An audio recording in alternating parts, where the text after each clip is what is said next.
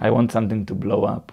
The most important element in a good story is conflict. It's that tension that, to me, makes a great story. It's seeing two opposing forces collide with one another that we have story. Impact. You know, so to tell a story that has the potential not only to entertain but also to educate and inspire, those are the stories that we look for.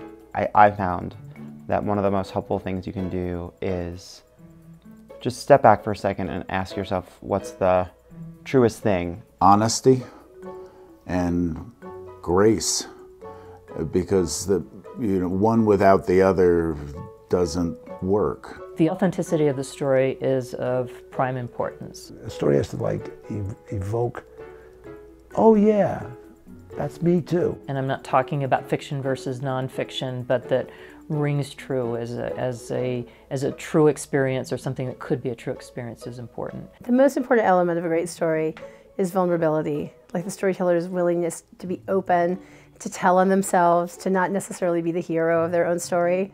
To feel as if something's real, to feel as if it's authentic and coming from somebody's heart. Their heart has to be open a little bit. The most important element of a great story, I guess, is the audience.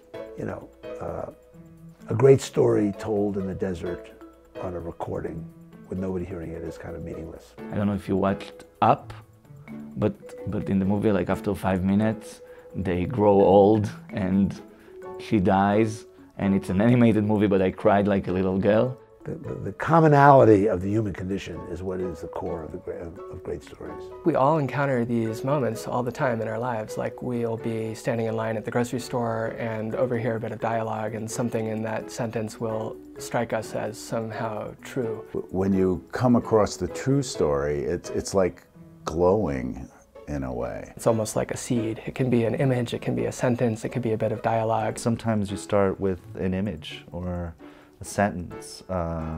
It's all kind of like a voodoo thing. It's like remembering a dream. You dream something at 3 o'clock in the morning and you say, I am going to remember that. I can't wake up and write it down because it's too tough, but I'll remember it. And then 8 o'clock comes, or 7 o'clock, or whatever, as you wake up, and what was that dream?